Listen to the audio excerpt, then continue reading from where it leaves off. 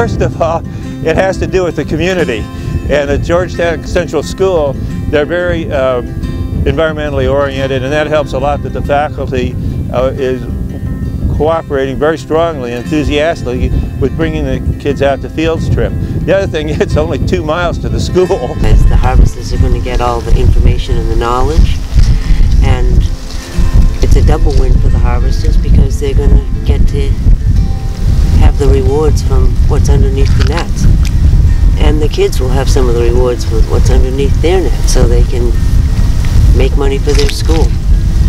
Everybody wins.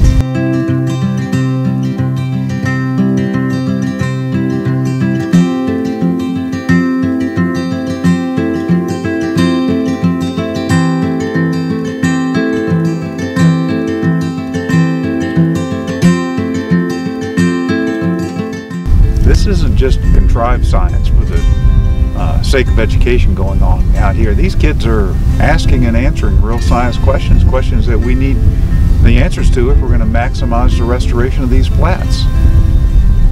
They're also really cost-effective little scientists.